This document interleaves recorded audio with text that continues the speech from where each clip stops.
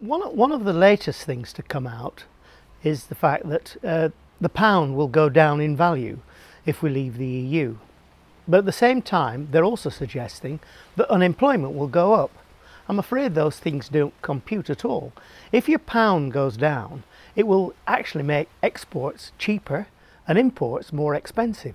So actually we will make more stuff here and we'll sell more abroad. So it will actually increase employment, not create unemployment. The figures don't add up. People need to get their figures right. If they're going to talk about the pound going down, that will be extremely good for this country. Almost every country in the world right now is trying to get their currency down in value against all other currencies. Every single country in the world.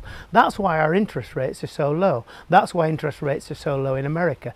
Everywhere in the world, people want their currencies to go down because it will be very, very good for their economies.